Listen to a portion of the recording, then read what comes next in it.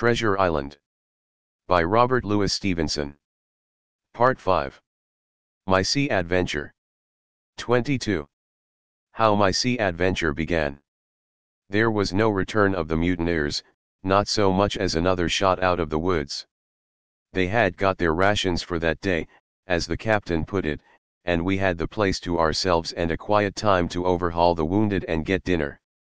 Squire and I cooked outside in spite of the danger, and even outside we could hardly tell what we were at, for horror of the loud groans that reached us from the doctor's patients.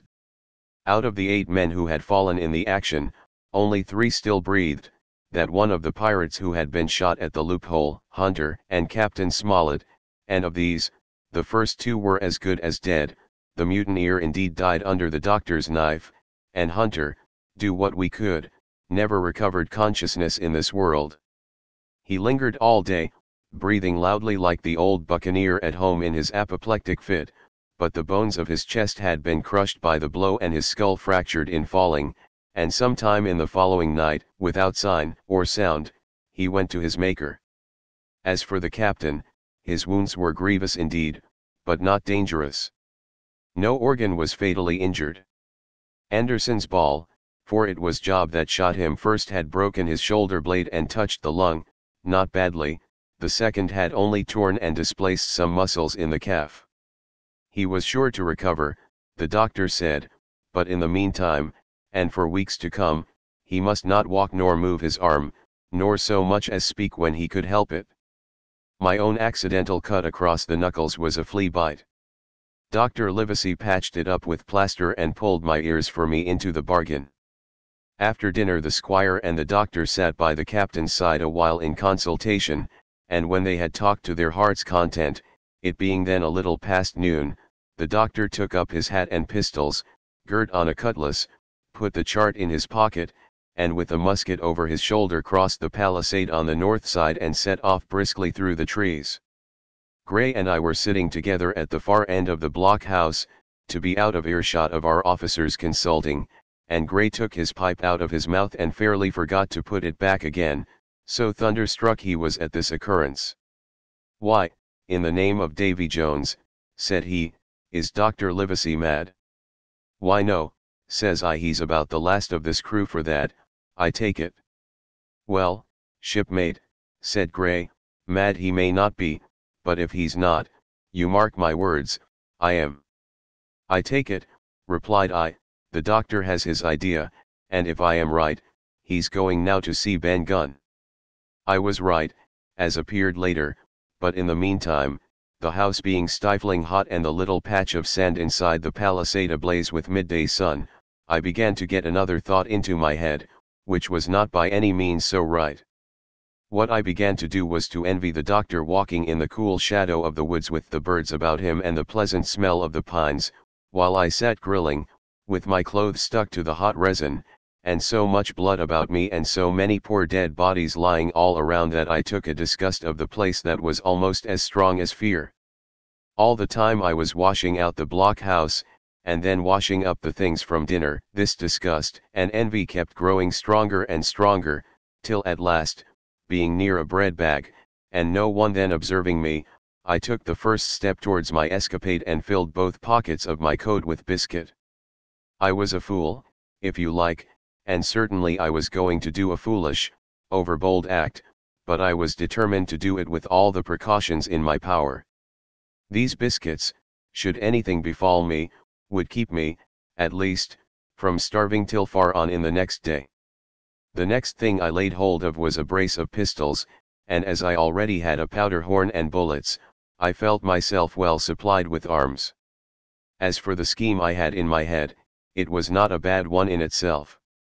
I was to go down the sandy spit that divides the anchorage on the east from the open sea, find the white rock I had observed last evening, and ascertain whether it was there or not that Ben Gunn had hidden his boat, a thing quite worth doing, as I still believe. But as I was certain I should not be allowed to leave the enclosure, my only plan was to take French leave and slip out when nobody was watching, and that was so bad a way of doing it as made the thing itself wrong. But I was only a boy, and I had made my mind up. Well, as things at last fell out, I found an admirable opportunity. The squire and Gray were busy helping the captain with his bandages, the coast was clear, I made a bolt for it over the stockade and into the thickest of the trees, and before my absence was observed I was out of cry of my companions. This was my second folly, far worse than the first, as I left but 2 sound men to guard the house, but like the first, it was a help towards saving all of us. I took my way straight for the east coast of the island, for I was determined to go down the seaside of the spit to avoid all chance of observation from the anchorage. It was already late in the afternoon, although still warm and sunny. As I continued to thread the tall woods, I could hear from far before me not only the continuous thunder of the surf, but a certain tossing of foliage and grinding of boughs which showed me the sea breeze had set in higher than usual. Soon cool draughts of air began to reach me, and a few steps farther I came forth into the open borders of the grove, and saw the sea lying blue and sunny to the horizon and the surf tumbling and tossing its foam along the beach. I have never seen the sea quiet round Treasure Island. The sun might blaze overhead, the air be without a breath, the surface smooth and blue, but still these great rollers would be running along all the external coast, thundering and thundering by day and night, and I scarce believe there is one spot in the island where a man would be out of earshot of their noise. I walked along beside the surf with great enjoyment, till, thinking I was now got far enough to the south, I took the cover of some thick bushes and crept warily up to the ridge of the spit. Behind me was the sea, in front the anchorage. The sea breeze, as though it had the sooner blown itself out by its unusual violence, was already at an end.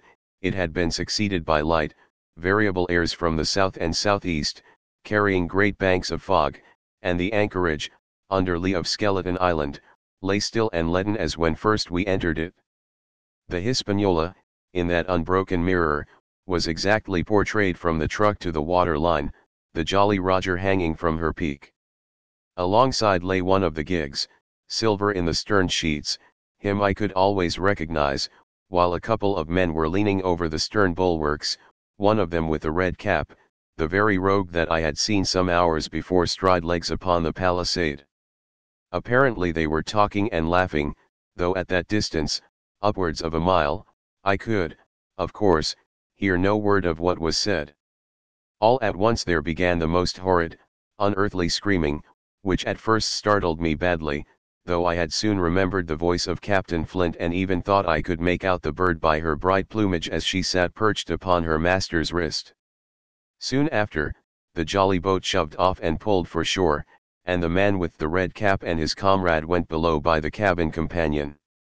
Just about the same time, the sun had gone down behind the spyglass, and as the fog was collecting rapidly, it began to grow dark in earnest.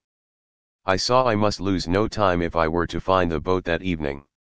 The White Rock, visible enough above the brush, was still some 1/8 of a mile further down the spit, and it took me a goodish while to get up with it, crawling, often on all fours, among the scrub.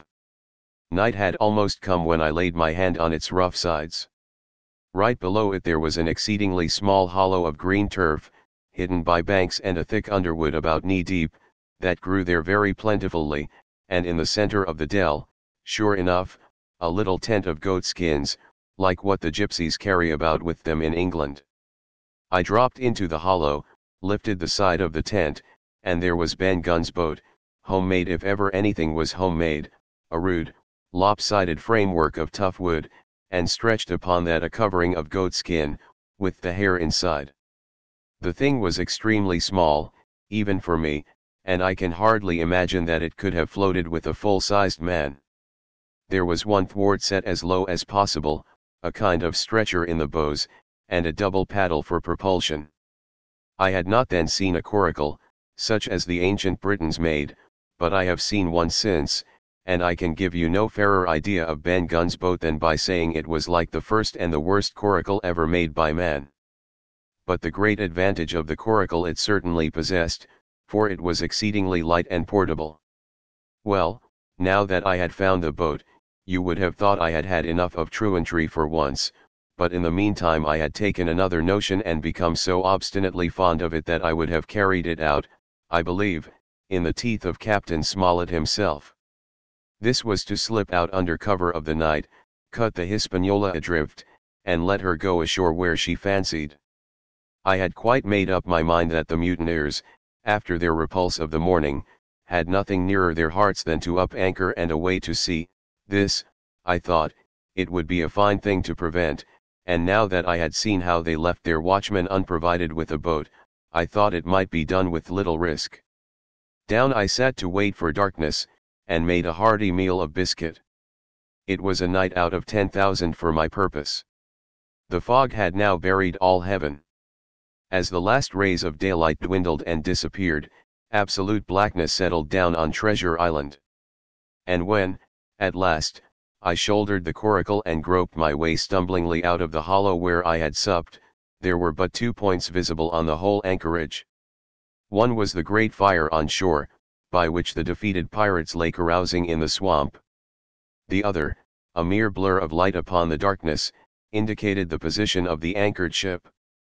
She had swung round to the ebb, her bow was now towards me, the only lights on board were in the cabin, and what I saw was merely a reflection on the fog of the strong rays that flowed from the stern window. The ebb had already run some time, and I had to wade through a long belt of swampy sand, where I sank several times above the ankle, before I came to the edge of the retreating water, and wading a little way in, with some strength and dexterity, set my coracle, keel downwards, on the surface. 23. The ebb tide runs. The coracle, as I had ample reason to know before I was done with her, was a very safe boat for a person of my height and weight, both buoyant and clever in a seaway, but she was the most cross-grained, lopsided craft to manage. Do as you pleased, she always made more leeway than anything else, and turning round and round was the manoeuvre she was best at. Even Ben Gunn himself has admitted that she was queer to handle till you knew her way. Certainly I did not know her way. She turned in every direction but the one I was bound to go, the most part of the time we were broadside on, and I am very sure I never should have made the ship at all but for the tide. By good fortune, paddle as I pleased, the tide was still sweeping me down, and there lay the Hispaniola right in the fairway, hardly to be missed. First she loomed before me like a blot of something yet blacker than darkness, then her spars and hull began to take shape, and the next moment, as it seemed, for, the farther I went, the brisker grew the current of the ebb, I was alongside of her hawser and had laid hold. The hawser was as taut as a bowstring, and the current so strong she pulled upon her anchor. All round the hull, in the blackness, the rippling current bubbled and chattered like a little mountain stream. One cut with my sea gully and the Hispaniola would go humming down the tide. So far so good, but it next occurred to my recollection that a taut hawser, suddenly cut, is a thing as dangerous as a kicking horse. 10 to 1, if I were so foolhardy as to cut the Hispaniola from her anchor, I and the coracle would be knocked clean out of the water. This brought me to a full stop, and if fortune had not again particularly favored me, I should have had to abandon my design. But the light airs which had begun blowing from the southeast and south had hauled round after nightfall into the southwest. Just while I was meditating, a puff came, caught the Hispaniola, and forced her up into the current, and to my great joy, I felt the hawser slacken in my grasp, and the hand by which I held it dip for a second under water. With that I made my mind up, took out my gully, opened it with my teeth, and cut one strand after another, till the vessel swung only by 2. Then I lay quiet, waiting to sever these last when the strain should be once more lightened by a breath of wind. All this time I had heard the sound of loud voices from the cabin, but to say truth, my mind had been so entirely taken up with other thoughts that I had scarcely given ear. Now, however, when I had nothing else to do, I began to pay more heed. One I recognized for the coxswain's, Israel Hands, that had been Flint's gunner in former days. The other was, of course, my friend of the red nightcap. Both men were plainly the worse of drink, and they were still drinking, for even while I was listening, one of them, with a drunken cry, opened the stern window and threw out something, which I divined to be an empty bottle. But they were not only tipsy, it was plain that they were furiously angry. Oaths flew like hailstones, and every now and then there came forth such an explosion as I thought was sure to end in blows. But each time the quarrel passed off and the voices grumbled lower for a while, until the next crisis came and in its turn passed away without result. On shore, I could see the glow of the great campfire burning warmly through the shoreside trees. Someone was singing, a dull, old, droning sailor's song, with a droop and a quaver at the end of every verse, and seemingly no end to it at all but the patience of the singer. I had heard it on the voyage more than once and remembered these words. But one man of her crew alive. What put to sea with 75? And I thought it was a ditty rather too dolefully appropriate for a company that had met such cruel losses in the morning. But, indeed, from what I saw, all these buccaneers were as callous as the sea they sailed on. At last the breeze came, the schooner sidled and drew nearer in the dark. I felt the hawser slacken once more, and with a good, tough effort, cut the last fibers through. The breeze had but little action on the coracle, and I was almost instantly swept against the bows of the Hispaniola. At the same time, the schooner began to turn upon her heel, spinning slowly, end for end, across the current. I wrought like a fiend, for I expected every moment to be swamped, and since I found I could not push the coracle directly off, I now shoved straight astern. At length I was clear of my dangerous neighbor, and just as I gave the last impulsion, my hands came across a light cord that was trailing overboard across the stern bulwarks. Instantly I grasped it. Why I should have done so I can hardly say. It was at first mere instinct, but once I had it in my hands and found it fast, curiosity began to get the upper hand, and I determined I should have one look through the cabin window. I pulled in hand over hand on the cord, and when I judged myself near enough, rose at infinite risk to about half my height and thus commanded the roof and a slice of the interior of the cabin. By this time the schooner and her little consort were gliding pretty swiftly through the water. Indeed, we had already fetched up level with the campfire. The ship was talking, as sailors say, loudly, treading the innumerable ripples with an incessant weltering splash, and until I got my eye above the window-sill I could not comprehend why the watchman had taken no alarm. One glance, however, was sufficient, and it was only one glance that I durst take from that unsteady skiff. It showed me Hans and his companion locked together in deadly wrestle, each with a hand upon the other's throat. I dropped upon the thwart again, none too soon, for I was near overboard. I could see nothing for the moment but these two furious, and crimsoned faces swaying together under the smoky lamp, and I shut my eyes to let them grow once more familiar with the darkness. The endless ballad had come to an end at last, and the whole diminished company about the campfire had broken into the chorus I had heard so often. 15 men on the dead man's chest, yo-ho-ho, and a bottle of rum. Drink and the devil had done for the rest, yo-ho-ho, and a bottle of rum. I was just thinking how busy drink and the devil were at that very moment in the cabin of the Hispaniola, when I was surprised by a sudden lurch of the coracle. At the same moment, she yawed sharply and seemed to change her course.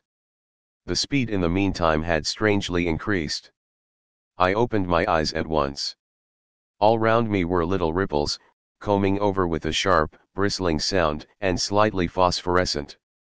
The Hispaniola herself, a few yards in whose wake I was still being whirled along, seemed to stagger in her course, and I saw her spars toss a little against the blackness of the night. Nay, as I looked longer, I made sure she also was wheeling to the southward. I glanced over my shoulder, and my heart jumped against my ribs. There, right behind me, was the glow of the campfire.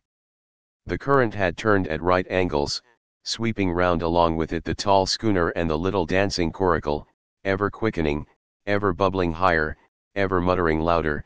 It went spinning through the narrows for the open sea. Suddenly the schooner in front of me gave a violent yaw, turning, perhaps, through 20 degrees, and almost at the same moment one shout followed another from on board. I could hear feet pounding on the companion ladder, and I knew that the two drunkards had at last been interrupted in their quarrel and awakened to a sense of their disaster. I lay down flat in the bottom of that wretched skiff and devoutly recommended my spirit to its maker.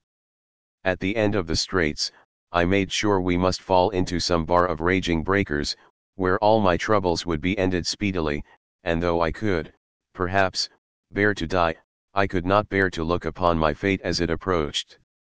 So I must have lain for hours, continually beaten to and fro upon the billows, now and again wetted with flying sprays, and never ceasing to expect death at the next plunge. Gradually weariness grew upon me, a numbness, an occasional stupor, fell upon my mind even in the midst of my terrors, until sleep at last supervened, and in my sea-tossed coracle I lay and dreamed of home and the old Admiral Benbow. 24. The cruise of the coracle. It was broad day when I awoke and found myself tossing at the southwest end of Treasure Island. The sun was up but was still hid from me behind the great bulk of the spyglass, which on this side descended almost to the sea in formidable cliffs.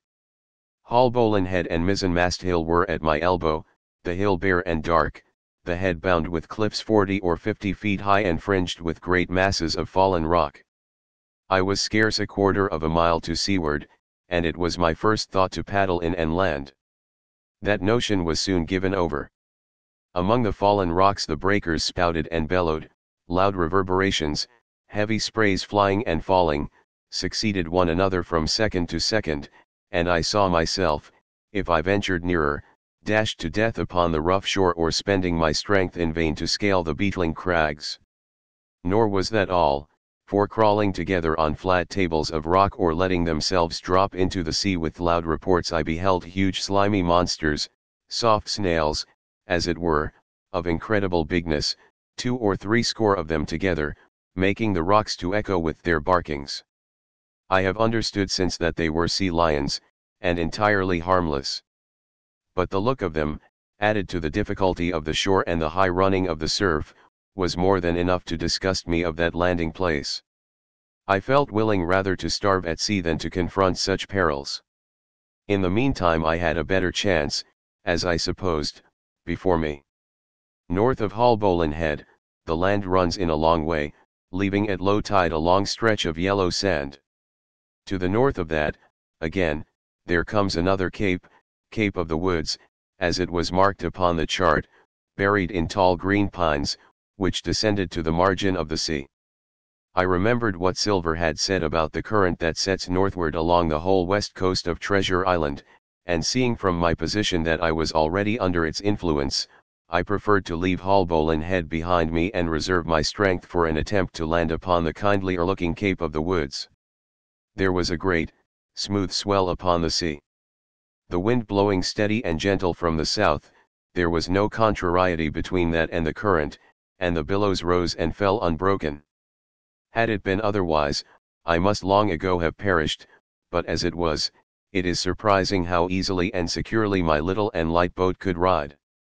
Often, as I still lay at the bottom and kept no more than an eye above the gunwale, I would see a big blue summit heaving close above me, yet the coracle would but bounce a little, dance as if on springs, and subside on the other side into the trough as lightly as a bird.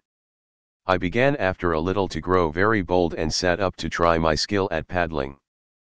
But even a small change in the disposition of the weight will produce violent changes in the behavior of a coracle. And I had hardly moved before the boat, giving up at once her gentle dancing movement, ran straight down a slope of water so steep that it made me giddy, and struck her nose, with a spout of spray, deep into the side of the next wave. I was drenched and terrified, and fell instantly back into my old position, whereupon the coracle seemed to find her head again and led me as softly as before among the billows. It was plain she was not to be interfered with, and at that rate, since I could in no way influence her course, what hope had I left of reaching land? I began to be horribly frightened, but I kept my head, for all that. First, moving with all care, I gradually bailed out the coracle with my sea cap. Then, getting my eye once more above the gunwale, I set myself to study how it was she managed to slip so quietly through the rollers. I found each wave, instead of the big, smooth glossy mountain it looks from shore or from a vessel's deck, was for all the world like any range of hills on dry land, full of peaks and smooth places and valleys. The coracle, left to herself, turning from side to side, threaded, so to speak, her way through these lower parts and avoided the steep slopes and higher, toppling summits of the wave. Well, now, thought I to myself, it is plain I must lie where I am and not disturb the balance, but it is plain also that I can put the paddle over the side and from time to time, in smooth places, give her a shove or two towards land. No sooner thought upon than done. There I lay on my elbows in the most trying attitude, and every now and again gave a weak stroke or two to turn her head to shore. It was very tiring and slow work, yet I did visibly gain ground, and as we drew near the Cape of the Woods, though I saw I must infallibly miss that point, I had still made some 100 yards of easting. I was, indeed, close in. I could see the cool green treetops swaying together in the breeze, and I felt sure I should make the next promontory without fail. It was high time, for I now began to be tortured with thirst. The glow of the sun from above, its thousand-fold reflection from the waves, the sea water that fell and dried upon me, caking my very lips with salt, combined to make my throat burn and my brain ache. The sight of the trees so near at hand had almost made me sick with longing, but the current had soon carried me past the point, and as the next reach of sea opened out, I beheld a sight that changed the nature of my thoughts. Right in front of me, not half a mile away, I beheld the Hispaniola under sail. I made sure, of course, that I should be taken, but I was so distressed for want of water that I scarce knew whether to be glad or sorry at the thought, and long before I had come to a conclusion, surprise had taken entire possession of my mind and I could do nothing but stare and wonder. The Hispaniola was under her mainsail and two jibs, and the beautiful white canvas shone in the sun like snow or silver. When I first sighted her, all her sails were drawing, she was lying a course about northwest, and I presumed the men on board were going round the island on their way back to the anchorage. Presently she began to fetch more and more to the westward, so that I thought they had sighted me and were going about in chase. At last, however, she fell right into the wind's eye, was taken dead aback, and stood there a while helpless, with her sails shivering. "Clumsy fellows," said I, "they must still be drunk as owls." And I thought how Captain Smollett would have set them skipping.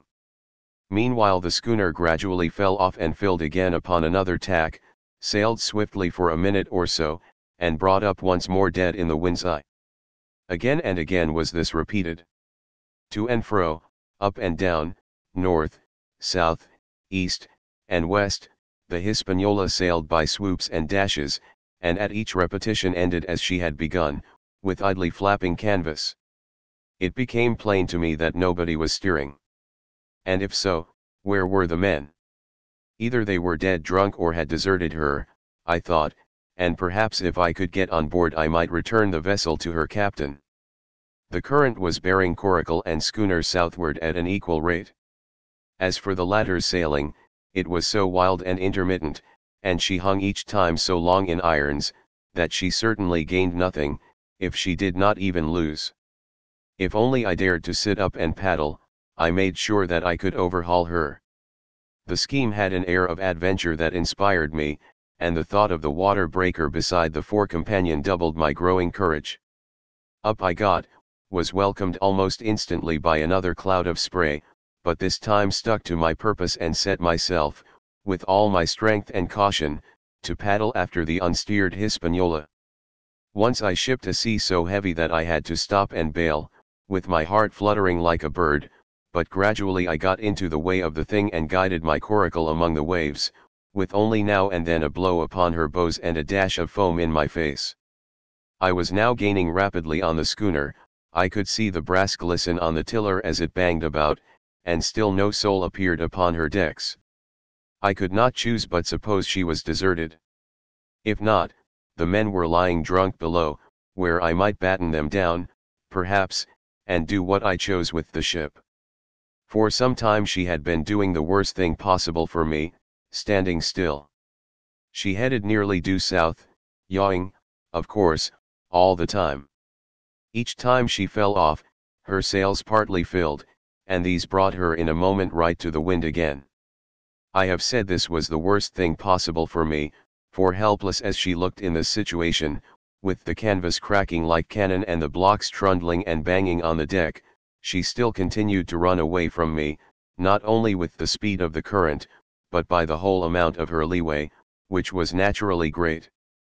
But now, at last, I had my chance. The breeze fell for some seconds, very low, and the current gradually turning her, the Hispaniola revolved slowly round her center and at last presented me her stern, with the cabin window still gaping open and the lamp over the table still burning on into the day. The mainsail hung drooped like a banner. She was stock still but for the current. For the last little while I had even lost, but now redoubling my efforts, I began once more to overhaul the chase. I was not 100 yards from her when the wind came again in a clap, she filled on the port tack and was off again, stooping and skimming like a swallow. My first impulse was one of despair, but my second was towards joy. Round she came, till she was broadside onto me, round still till she had covered a half and then 2/3 and then 3/4 of the distance that separated us. I could see the waves boiling white under her forefoot. Immensely tall she looked to me from my low station in the coracle. And then, of a sudden, I began to comprehend. I had scarce time to think, scarce time to act and save myself. I was on the summit of one swell when the schooner came stooping over the next. The bowsprit was over my head. I sprang to my feet and leaped, stamping the coracle under water. With one hand I caught the jib boom, while my foot was lodged between the stay and the brace, and as I still clung there panting, a dull blow told me that the schooner had charged down upon and struck the coracle and that I was left without retreat on the Hispaniola. 25. I strike the Jolly Roger. I had scarce gained a position on the bowsprit when the flying jib flapped and filled upon the other tack, with a report like a gun. The schooner trembled to her keel under the reverse, but next moment, the other sails still drawing, the jib flapped back again and hung idle. This had nearly tossed me off into the sea, and now I lost no time, crawled back along the bowsprit, and tumbled head foremost on the deck. I was on the lee side of the forecastle, and the mainsail, which was still drawing, concealed from me a certain portion of the afterdeck. Not a soul was to be seen. The planks, which had not been swabbed since the mutiny, bore the print of many feet, and an empty bottle, broken by the neck, tumbled to and fro like a live thing in the scuppers. Suddenly the Hispaniola came right into the wind.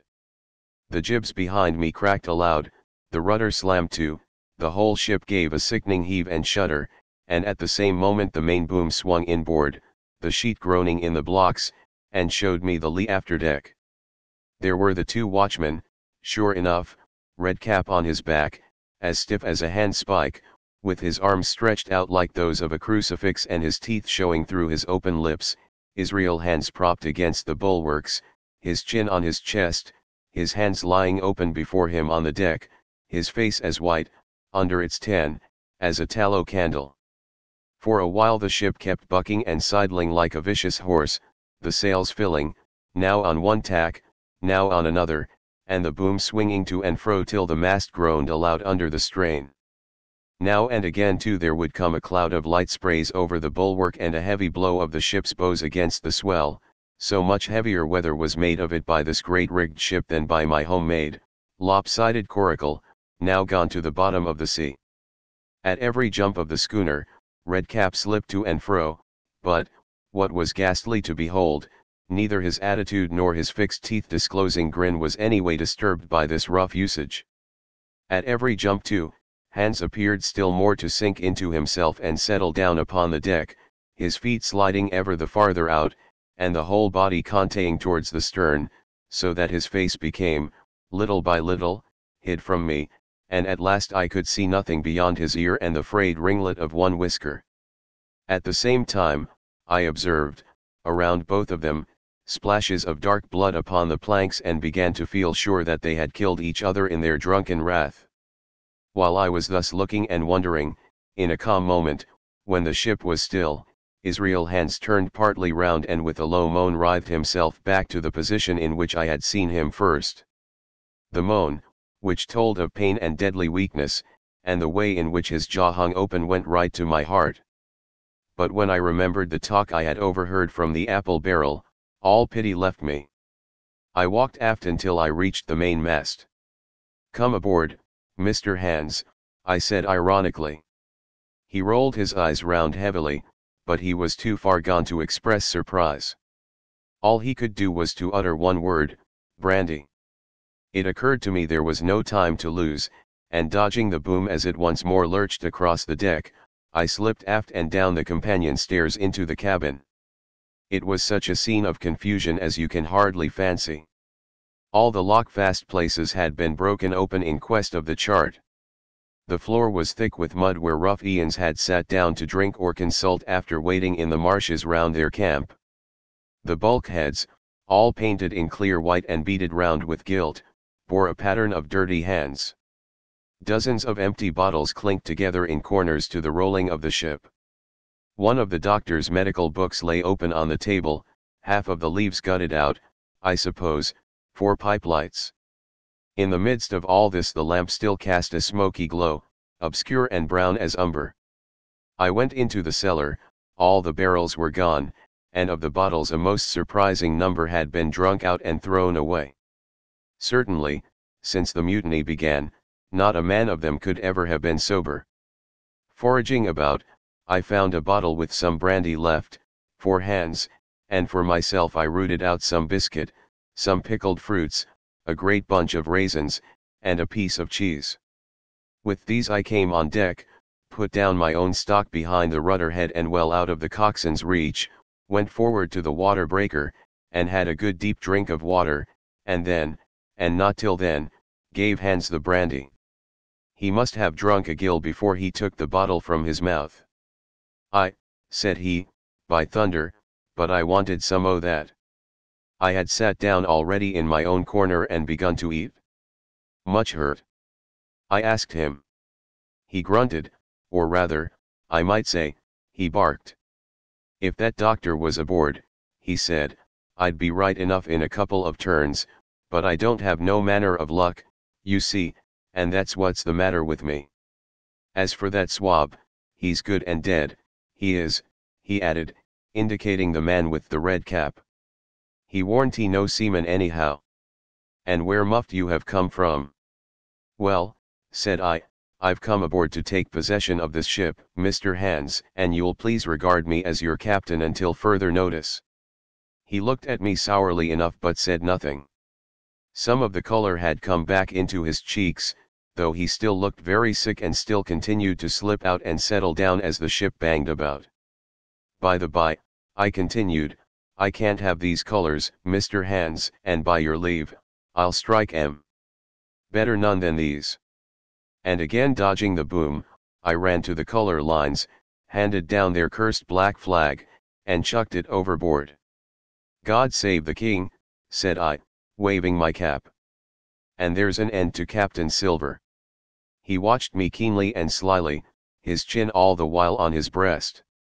"I reckon," he said at last, "I reckon, Captain Hawkins, you'll kind of want to get ashore now.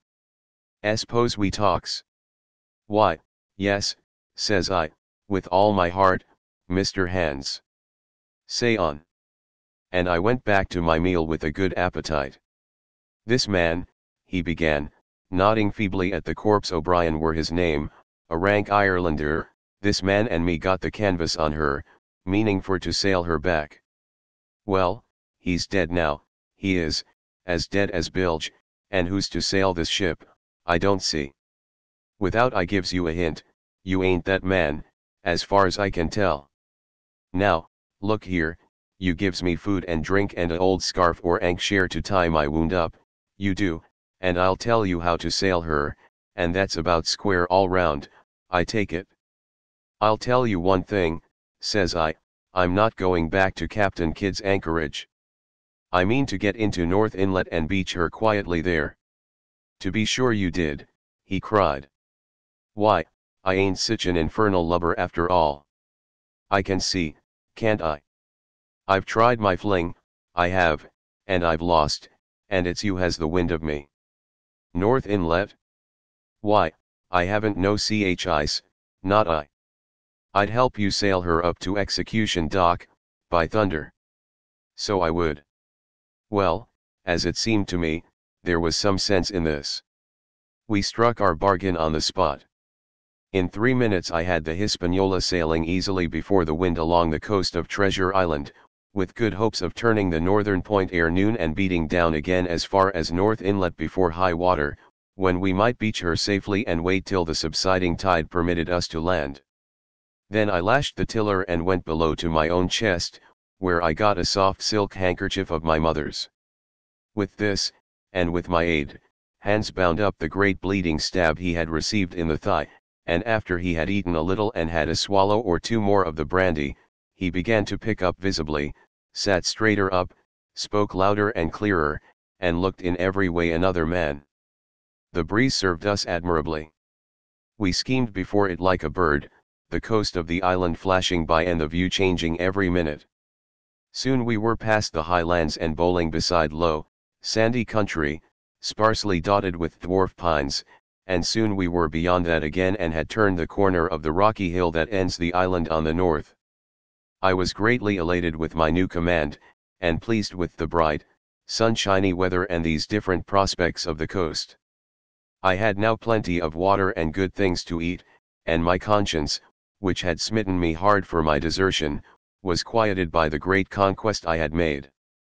I should, I think, have had nothing left me to desire but for the eyes of the coxswain as they followed me derisively about the deck and the odd smile that appeared continually on his face. It was a smile that had in it something both of pain and weakness, a haggard old man's smile, but there was, besides that, a grain of derision, a shadow of treachery, in his expression as he craftily watched and watched and watched me at my work. 26. Israel Hands. The wind, serving us to a desire, now hauled into the west. We could run so much the easier from the northeast corner of the island to the mouth of the North Inlet. Only, as we had no power to anchor and dared not beach her till the tide had flowed a good deal farther, time hung on our hands. The coxswain told me how to lay the ship to. After a good many trials I succeeded, and we both sat in silence over another meal. "Captain," said he at length with that same uncomfortable smile, "here's my old shipmate, O'Brien, s'pose you was to heave him overboard. I ain't particular as a rule, and I don't take no blame for settling his hash, but I don't reckon him ornamental now, do you? I'm not strong enough, and I don't like the job, and there he lies, for me," said I. "This here's an unlucky ship, this Hispaniola, Jim," he went on, blinking. "There's a power of men been killed in this Hispaniola, a sight o' poor seamen dead and gone since you and me took ship to Bristol. I never seen sich dirty luck, not I. There was this here O'Brien now, he's dead, ain't he? Well now, I'm no scholar, and you're a lad as can read and figure, and to put it straight, do you take it as a dead man is dead for good, or do he come alive again?" "You can kill the body, Mr. Hans, but not the spirit, you must know that already," I replied. "O'Brien there is in another world, and may be watching us." "Ah," says he. "Well, that's unfortunate, appears as if killing parties was a waste of time. Howsoever, sperits don't reckon for much, by what I've seen. I'll chance it with the sperits, Jim. And now, you've spoke up free, and I'll take it kind if you'd step down into that there cabin and get me shiver my timbers. I can't hit the name on tea, you get me a bottle of wine, Jim, this here brandy's too strong for my head." Now, the coxswain's hesitation seemed to be unnatural, and as for the notion of his preferring wine to brandy, I entirely disbelieved it. The whole story was a pretext. He wanted me to leave the deck, so much was plain, but with what purpose I could in no way imagine. His eyes never met mine, they kept wandering to and fro, up and down, now with a look to the sky, now with a flitting glance upon the dead O'Brien.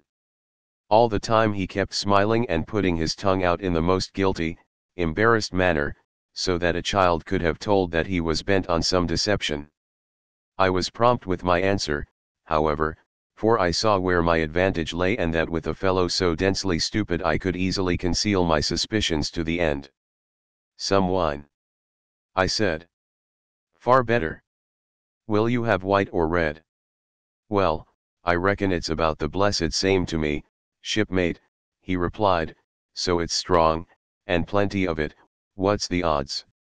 All right, I answered. I'll bring you port, Mr. Hans. But I'll have to dig for it. With that I scuttled down the companion with all the noise I could, slipped off my shoes, ran quietly along the spart gallery, mounted the forecastle ladder, and popped my head out of the fore companion. I knew he would not expect to see me there, yet I took every precaution possible, and certainly the worst of my suspicions proved too true.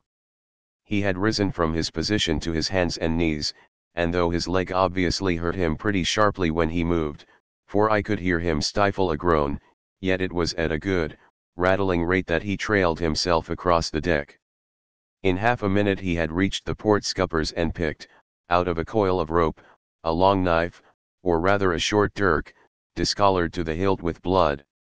He looked upon it for a moment, thrusting forth his underjaw, tried the point upon his hand, and then, hastily concealing it in the bosom of his jacket, trundled back again into his old place against the bulwark. This was all that I required to know. Israel could move about, he was now armed, and if he had been at so much trouble to get rid of me, it was plain that I was meant to be the victim. What he would do afterwards, whether he would try to crawl right across the island from North Inlet to the camp among the swamps, or whether he would fire Long Tom, trusting that his own comrades might come first to help him, was, of course, more than I could say. Yet I felt sure that I could trust him in one point, since in that our interests jumped together, and that was in the disposition of the schooner. We both desired to have her stranded safe enough, in a sheltered place, and so that, when the time came, she could be got off again with as little labor and danger as might be, and until that was done I considered that my life would certainly be spared. While I was thus turning the business over in my mind, I had not been idle with my body.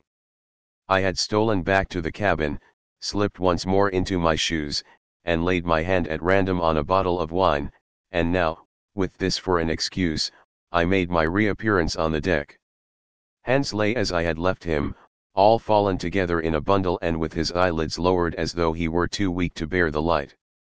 He looked up, however, at my coming, knocked the neck off the bottle like a man who had done the same thing often, and took a good swig, with his favorite toast of "Here's luck." Then he lay quiet for a little, and then, pulling out a stick of tobacco, begged me to cut him a quid. "Cut me a junk o' that," says he, "for I haven't no knife and hardly strength enough, so be as I had." "Ah, Jim, I reckon I've missed stays. Cut me a quid, as'll likely be the last, lad, for I'm for my long home, and no mistake." "Well," said I, "I'll cut you some tobacco, but if I was you and thought myself so badly, I would go to my prayers like a Christian man." "Why?" said he. "Now, you tell me why." "Why?" I cried. "You were asking me just now about the dead.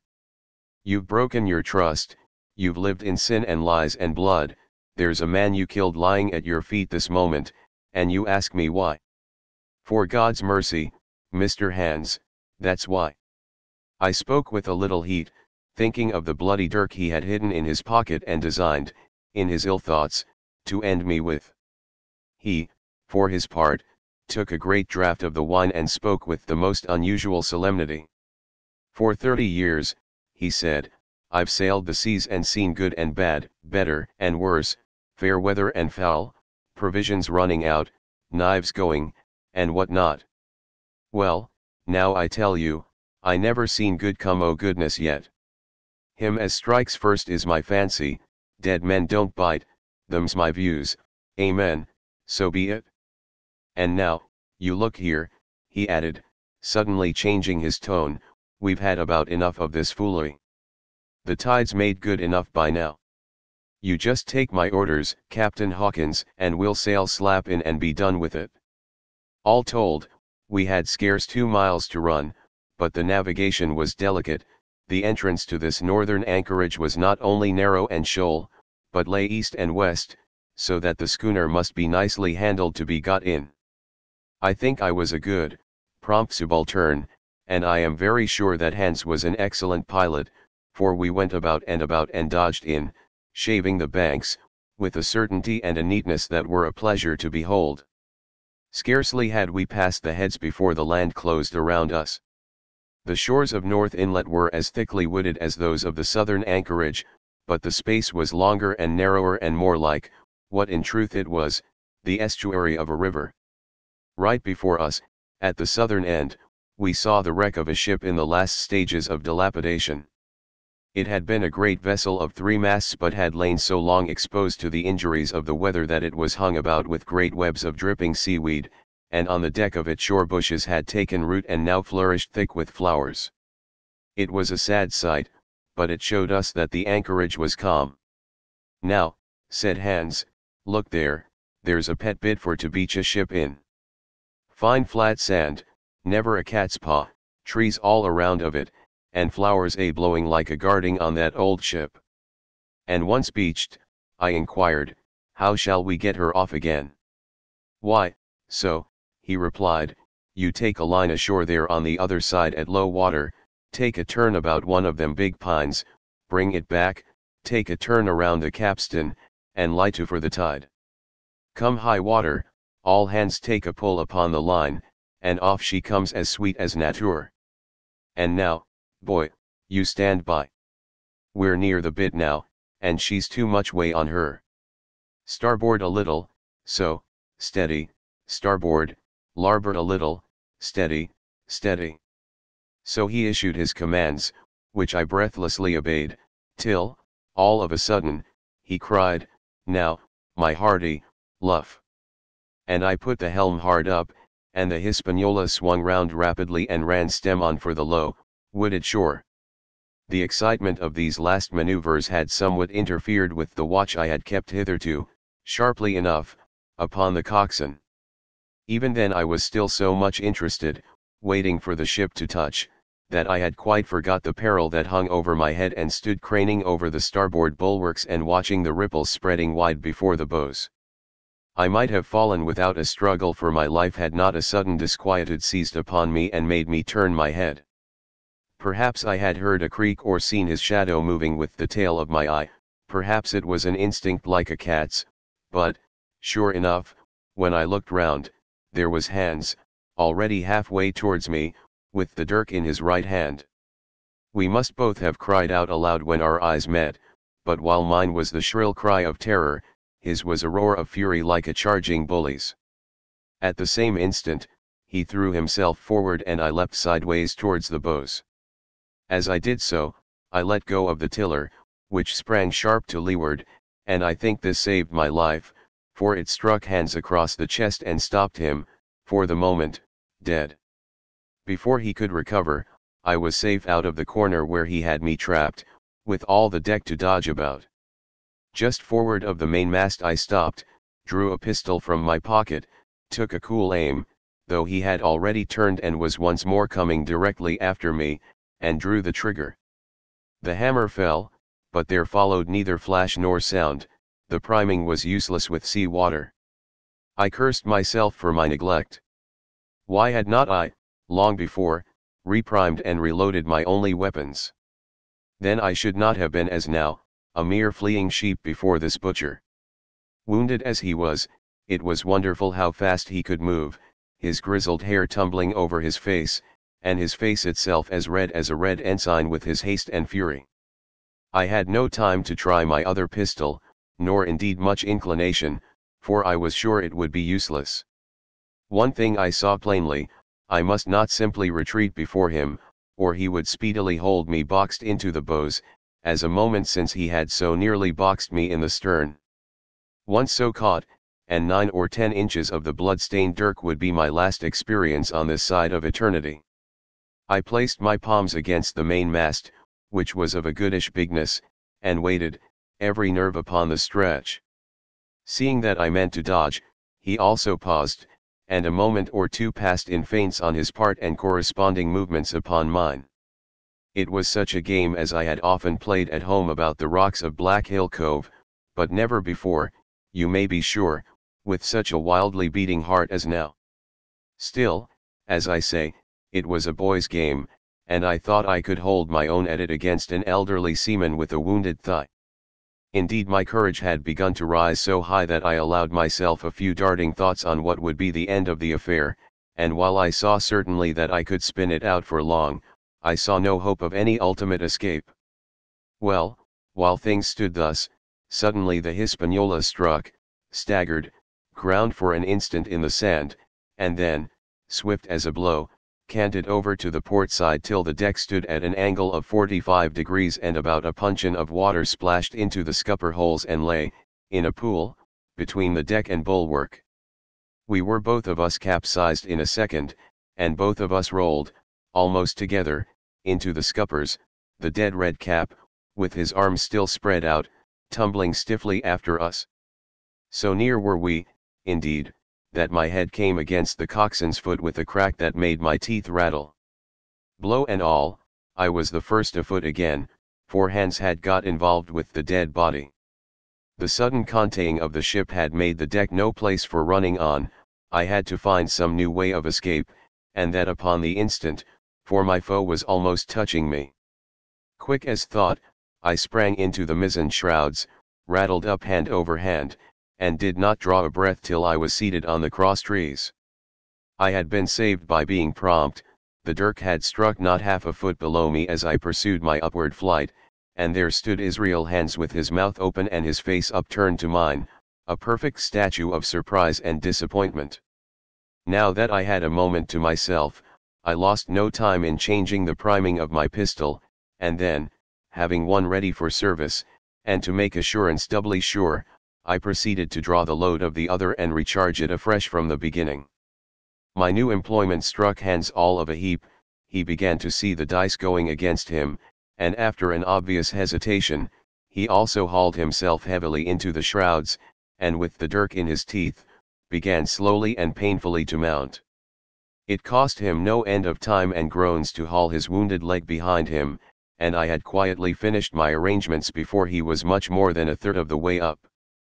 Then, with a pistol in either hand, I addressed him. "One more step, Mr. Hans," said I, "and I'll blow your brains out. Dead men don't bite, you know," I added with a chuckle. He stopped instantly. I could see by the working of his face that he was trying to think, and the process was so slow and laborious that, in my newfound security, I laughed aloud. At last, with a swallow or two, he spoke, his face still wearing the same expression of extreme perplexity. In order to speak he had to take the dagger from his mouth, but in all else he remained unmoved. "Jim," says he, "I reckon we're fouled, you and me, and we'll have to sign articles.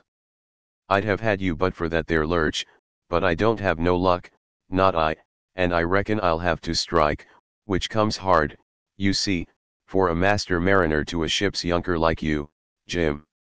I was drinking in his words and smiling away, as conceited as a cock upon a wall, when, all in a breath, back went his right hand over his shoulder. Something sang like an arrow through the air. I felt a blow and then a sharp pang, and there I was pinned by the shoulder to the mast. In the horrid pain and surprise of the moment, I scarce can say it was by my own volition, and I am sure it was without a conscious aim. Both my pistols went off, and both escaped out of my hands. They did not fall alone. With a choked cry, the coxswain loosed his grasp upon the shrouds and plunged head first into the water. 27. Pieces of 8. Owing to the cant of the vessel, the masts hung far out over the water, and from my perch on the cross trees I had nothing below me but the surface of the bay. Hans, who was not so far up, was in consequence nearer to the ship and fell between me and the bulwarks. He rose once to the surface in a lather of foam and blood and then sank again for good. As the water settled, I could see him lying huddled together on the clean, bright sand in the shadow of the vessel's sides. A fish or two whipped past his body. Sometimes, by the quivering of the water, he appeared to move a little, as if he were trying to rise. But he was dead enough, for all that, being both shot and drowned, and was food for fish in the very place where he had designed my slaughter. I was no sooner certain of this than I began to feel sick, faint, and terrified. The hot blood was running over my back and chest.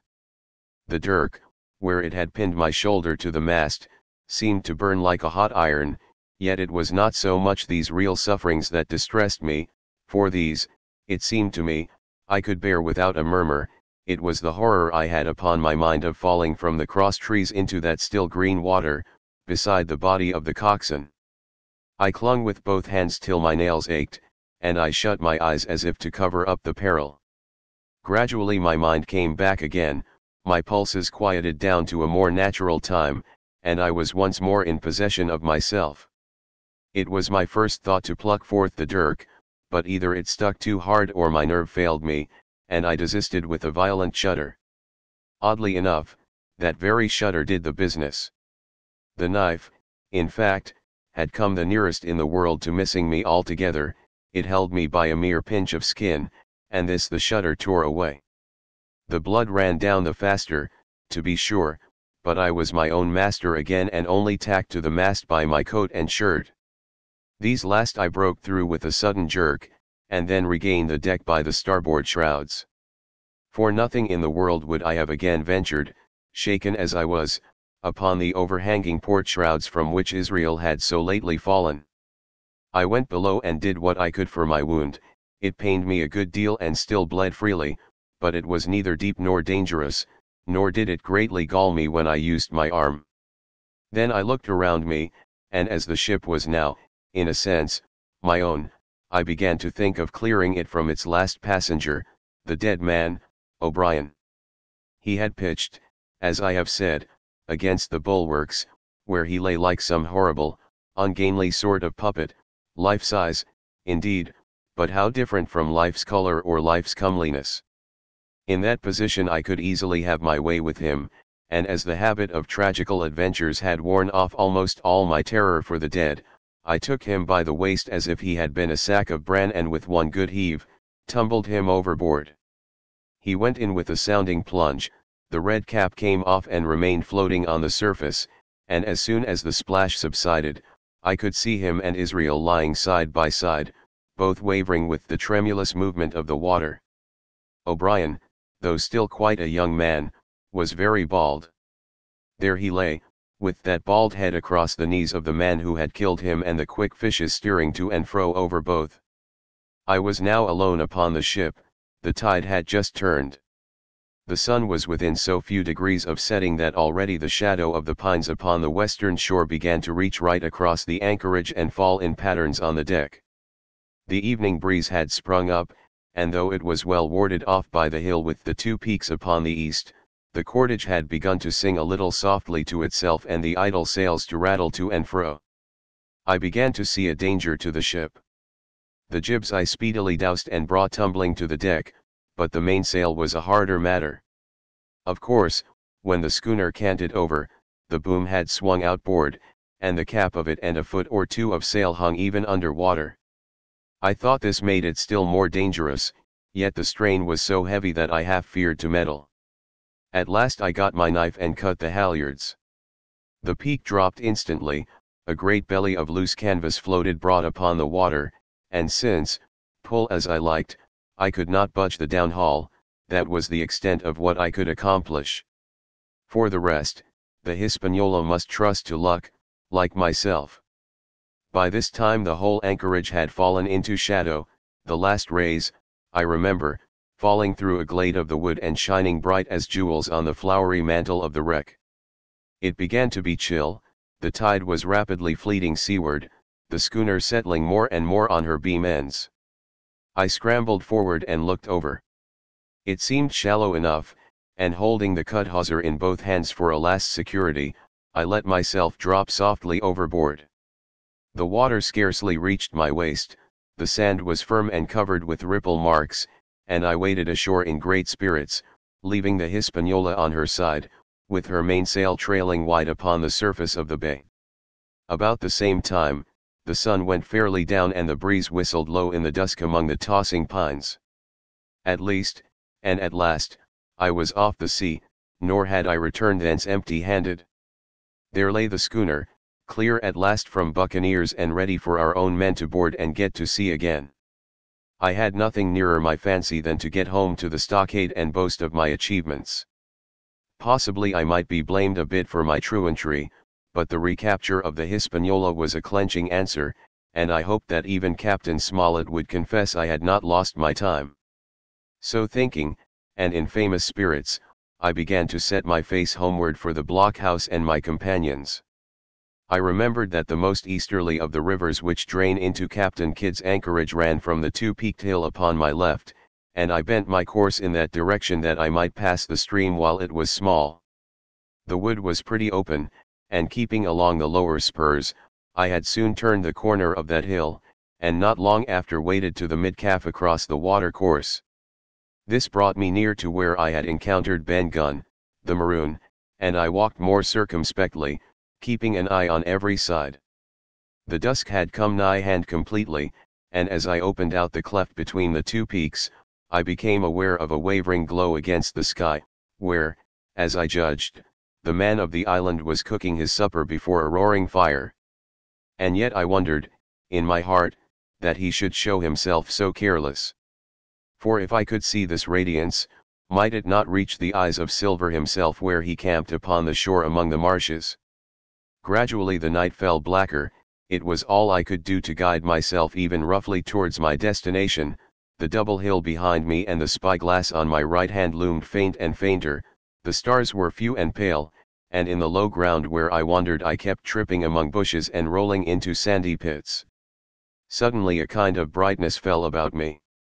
I looked up, a pale glimmer of moonbeams had alighted on the summit of the spyglass, and soon after I saw something broad and silvery moving low down behind the trees, and knew the moon had risen.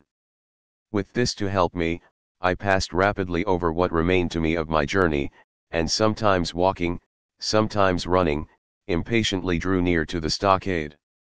Yet, as I began to thread the grove that lies before it, I was not so thoughtless but that I slacked my pace and went a trifle warily.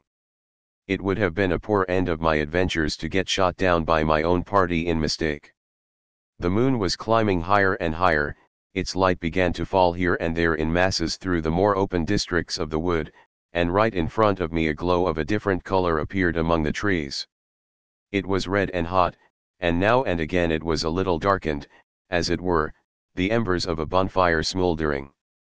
For the life of me I could not think what it might be. At last I came right down upon the borders of the clearing. The western end was already steeped in moonshine, the rest, and the blockhouse itself, still lay in a black shadow checkered with long silvery streaks of light.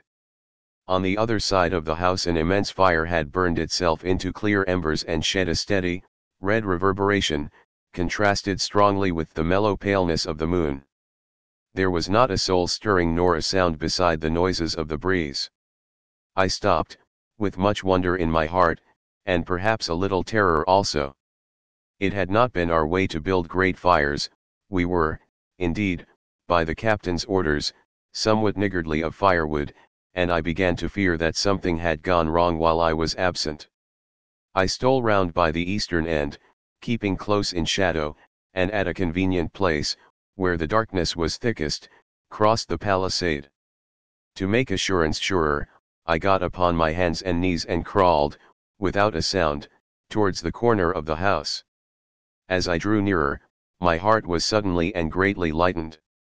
It is not a pleasant noise in itself, and I have often complained of it at other times, but just then it was like music to hear my friends snoring together so loud and peaceful in their sleep.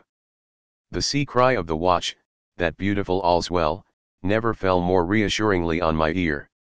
In the meantime, there was no doubt of one thing, they kept an infamous bad watch. If it had been Silver and his lads that were now creeping in on them, not a soul would have seen daybreak. That was what it was, thought I, to have the captain wounded, and again I blamed myself sharply for leaving them in that danger with so few to mount guard.